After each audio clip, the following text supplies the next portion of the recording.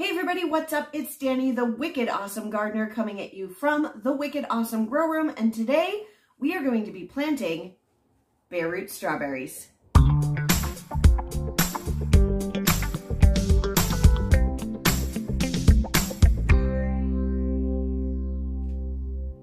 Before we get started, go ahead and click that subscribe button so that you can stay up to date on all the videos that we're putting out. We just hit our 300th subscriber about 10 minutes ago. Woo! Yeah, I'm not a dancer. You guys all know this by now. But I am seeing that most of the people that are watching our videos are coming back and watching them and watching them and watching them, but you're not subscribed. You know you like me. Go ahead and click that subscribe button. Give us a thumbs up. Go ahead and drop a comment in the box. Let me know that you're watching. I love engaging with all of you. I'm having a lot of fun with this channel, and I'm just loving taking you guys along for the ride and seeing that you're just excited and crazy about this stuff as I am. So go ahead, again, click that subscribe button and let's get going. So when it comes to strawberries, you typically have two types. You have your June bearing, which sets one large flush of fruit all at once, and it's typically in June. That can vary a little bit based on your temperatures and what zone you're in. Then you have Everbearing, which will set fruit continually all through the season, all the way through to frost. So I like to mix it up, and I like to have both because I enjoy my strawberries. And while it's really nice to get one large harvest all at once, because then you can make like strawberry shortcakes and topping for cheesecake. Yes. But I also like to be able to just sample a few berries here and there throughout the whole season. I was going to go online this year and order my bare root strawberries by mail, but the timing didn't really work out for me.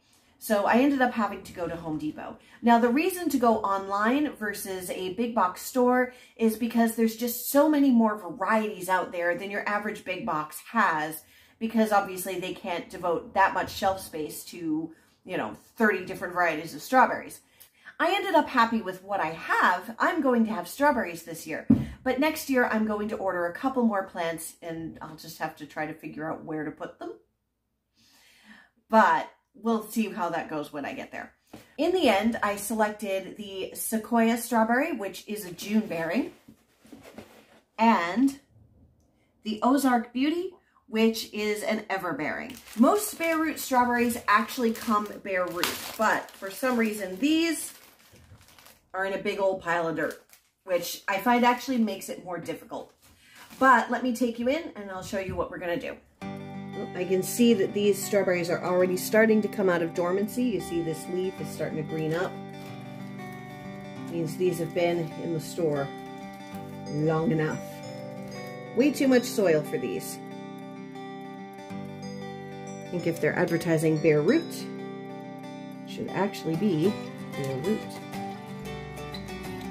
Here we go. We're starting to get somewhere. There's one crown. Oh, there we go. This is what I was looking for.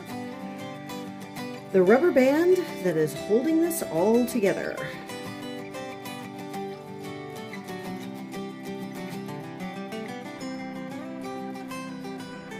And it still is, because it's through all those. Looks like I can start separating a little bit. Okay, Home Depot, I'm not loving you right now. So here are some root systems. There's the rubber band. Ha ha ha ha. Can I get it out without damaging? You know what? Where's my scissors?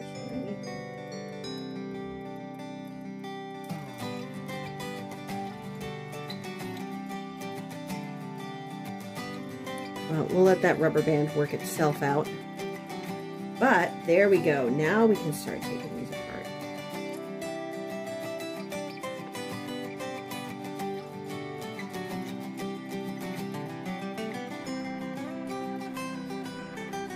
So now we can gently start to tease these apart.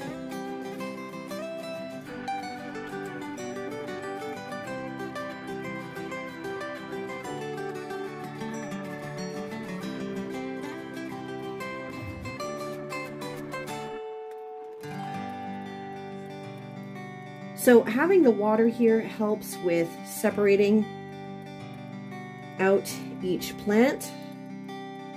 But I'm going to have to refresh this water because then the strawberries need to soak.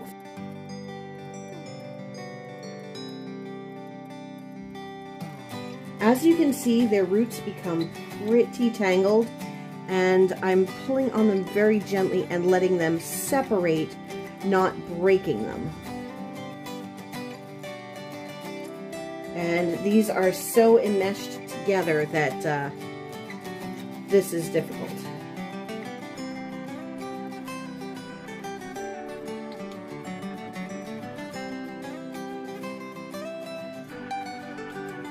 There we go. That one's separating.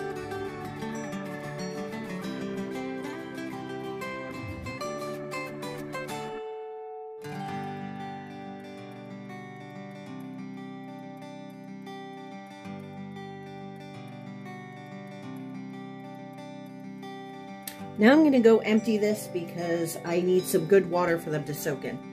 We're going to need a bigger bowl.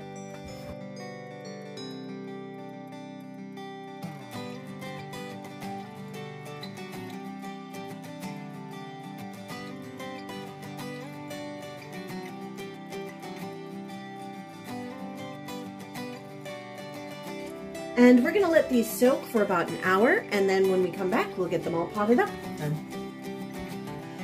So we have our Ozark Beauty, which are our Everbearing, and our Sequoia, which are our Junebearing here. They've been soaking for about an hour, so it's time to get them in some dirt.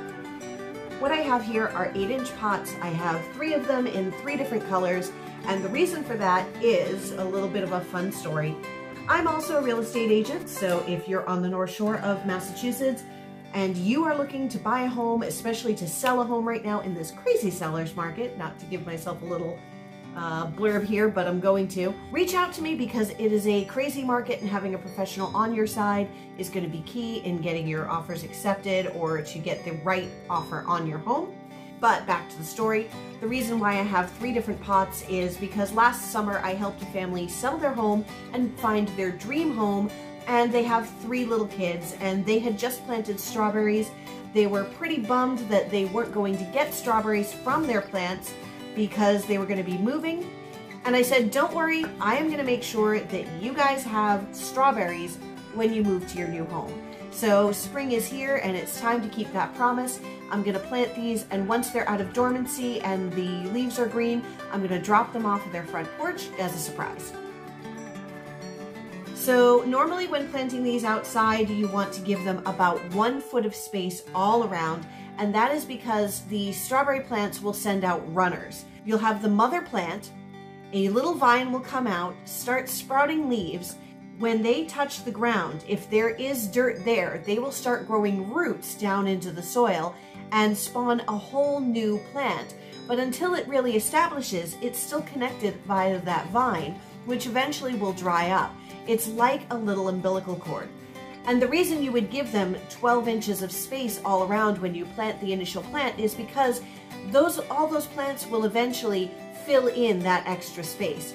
Since we're not going to be letting them do that, I'm going to let them know that whenever they start sending off little runners, they can either root them in other pots and transplant them, or they could just clip them off and keep all of the energy here in these plants. I'm going to put 3 in each planter, which is a bit crowded, but again, they're not going to be filling in. So I'm going to put 2 Everbearing and 1 Junebearing in each planter. The trick to planting strawberries is, you see they have the root, you have the shoots and leaves, and then right here you have the crown. You can see that's right where those roots stop and the plant begins. You do not want to bury this. You do not want to cover this with dirt. You don't want the soil to come up any higher than here, right at those roots. Even if the roots are a little bit above the ground, that is not going to hurt the plant, but if the dirt is anywhere above that level, you're going to rot out this crown and you're going to destroy and kill your strawberry plant. So, soil here, not here or here, just right there. So we're just gonna dig a little hole on the side of the pot here. We're gonna let those roots go nice and deep.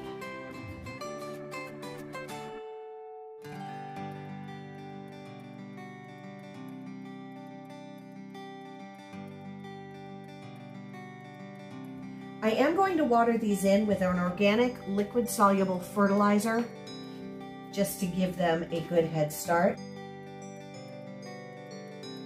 Notice I'm being very careful not to get any soil on the crown.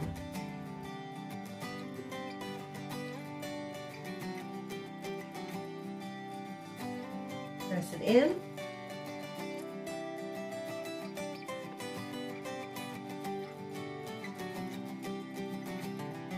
And just for a closer look, you'll see that you can just barely see the roots all around the plant so that we don't get crown rot. I've noticed these Everbearings do not have as much of a root system with them as these June-bearing ones do, which is interesting.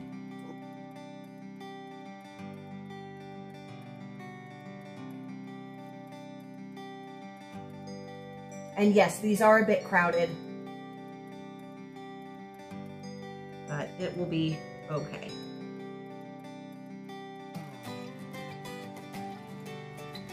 Really, the hardest part of planting these is making sure that your crown is not buried.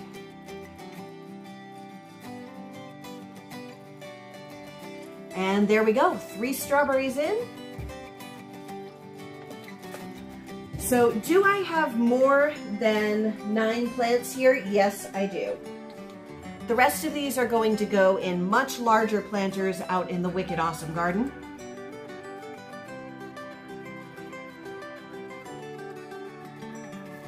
Another thing about strawberries is that if you really want a good harvest, you should pluck off all the flowers the first year and just let them concentrate on growing and establishing a good root system and just growing the plant themselves. I will admit that I do not do that typically. I have not the patience, so I will be probably eating most of my strawberries this year. It won't be a very big harvest and it might keep them from being as productive next year, but I'm just impatient. And all I want to do is just snack on my berries. So this is a do as I say, not as I do moment, which it seems I'm going to have a lot of those today because next I'm going outside to plant my beans, and it's a little bit early for that as well because we are still 2 weeks from our last frost date. And I'll explain why I'm out there planting now once I am out there with the beans. But yeah, there we go.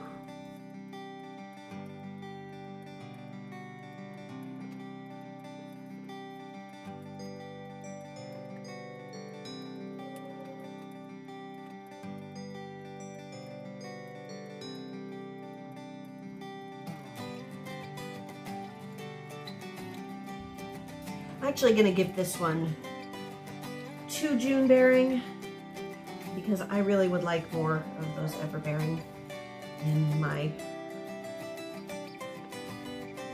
planter. So this could have got 2 June-bearings, but that's fine.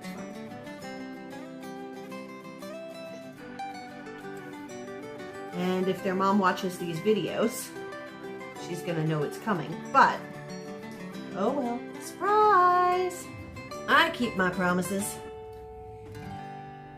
Now, a lot of people get concerned when they see that their strawberries don't immediately start putting on growth within a day or 2. Keep in mind that these are still dormant, mostly.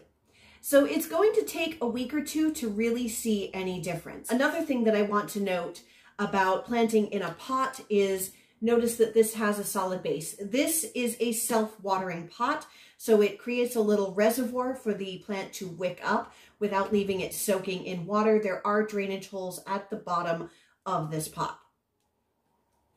But in regards to dormancy, you're going to see in about a week, maybe 2 weeks, depending on if you've got them inside, outside, they're going to start waking up and putting out new growth, and then they'll go from there and they will be fine.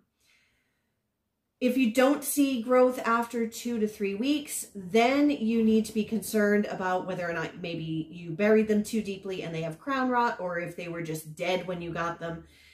These leaves that are on them at least are telling me that these plants are alive.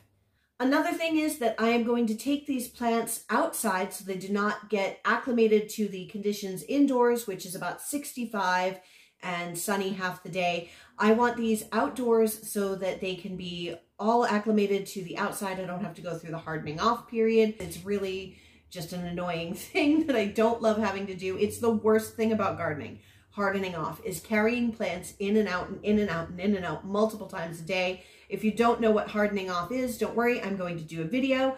It'll be fine. These will be all set and used to the growing conditions outdoors, so that once they get some growth on them and I go drop them off, the kids will be really happy to watch their strawberry plants grow. I'm going to take the rest of these outside and get them planted up in my long planters because it's a gorgeous day here in New England and I just have to be outdoors. All right, guys, I'll see you later. I've got to grow some more awesome food from yard to table. If you enjoyed this video and you want to see more, please click here for more content. Don't forget to like and subscribe to stay up to date on our latest videos. Thank you so much for watching. I'm really excited to go through this journey with you while we grow something wicked awesome from yard to table.